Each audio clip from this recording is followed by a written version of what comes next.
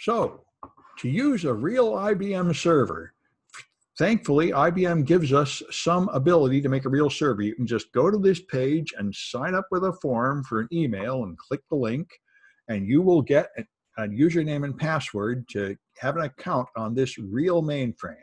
And to use it, you have to use some special old version of Telnet called TN5250. And that goes to this pub400.com, and it is so old that you have to import packages for old versions of Linux and then install special old versions of the libraries. But it is possible to get it running, and you will end up with TN5250, simulating some long gone hardware that did this. Now you connect to the server, you have a username, and you set a password. They give you one and you have to change it. So when you're done, you can get in, and this is how you use it. In the simplest case, you just go through this menu.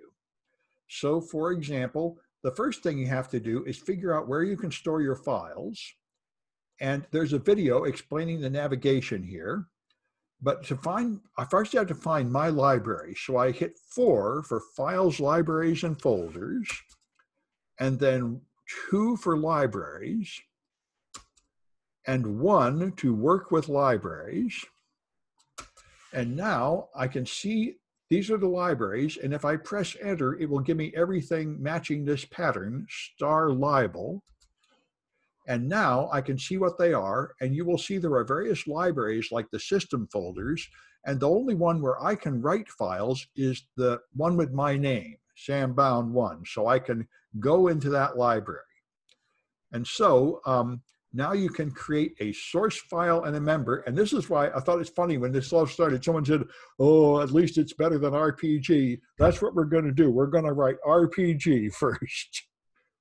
So, because RPG is the proprietary mainframe language for IBM computers. And so you make an RPG file by working with files. By the way, you don't have to use this tree menu structured thing. You can learn these commands like WRKF and type them in here or someplace. There's a line towards the bottom, or I'm in a funny place. The function keys, by the way, you have to use function keys, and it's explained in that video. You got function keys up to F12, and then I think you use the Alt key to get the next 12 up to 24, and you need them all.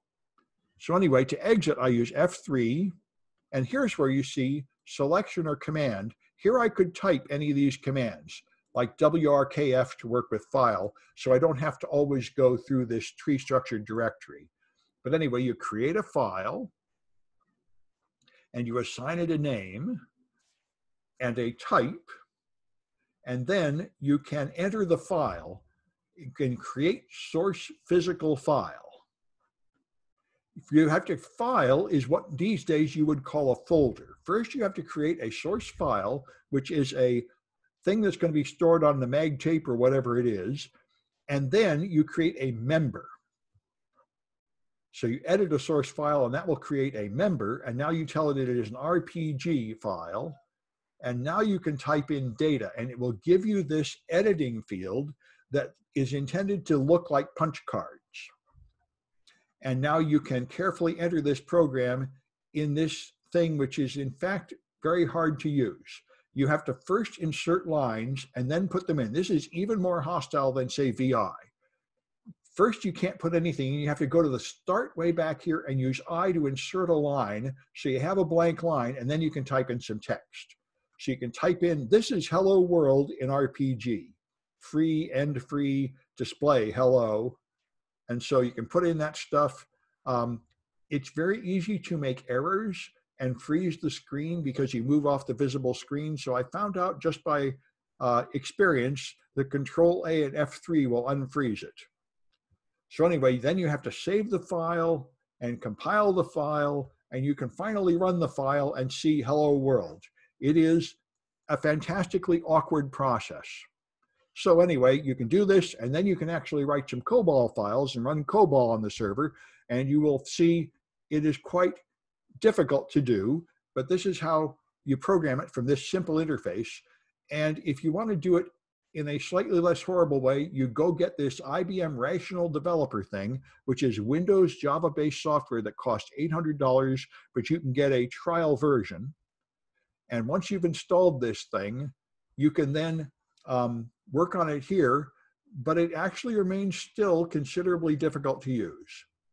I tried to make files locally in a local text editor and upload them. And even when I made an ebcdic text editor, I still had enormous difficulty doing the file transfer and having it work.